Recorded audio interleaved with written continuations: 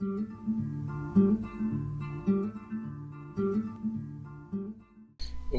in our final video we're going to be configuring this footer area. We see we have 4 columns here, so we're going to configure each of these.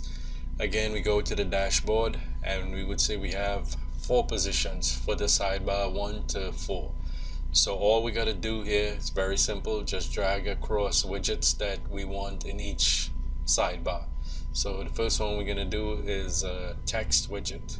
We put, give it a title and some text and save it. Put whatever you want there, like a sales message or something, and save it.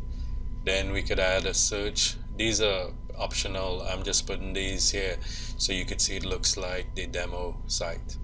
Sidebar 2, we could add a recent post. This will list all the most recent posts you created. We have up to 5. The third one, we add a featured single page. We saw this in a previous video, and we'll use the featured page as our featured page. Our skateboard page we'll use.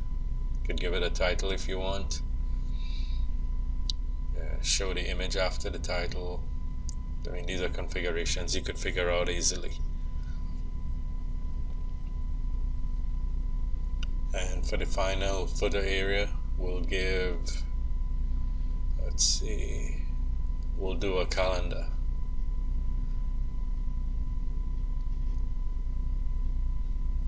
Let's just give it a calendar and give it a title. We could call it a calendar. Make sure you save it. Always remember to save. Then let's check it out in the front end. And here we have it. So configuring the Spacious theme is now completed. Now you could build your own website, add menus, configure the theme, do whatever you want. Thanks for watching.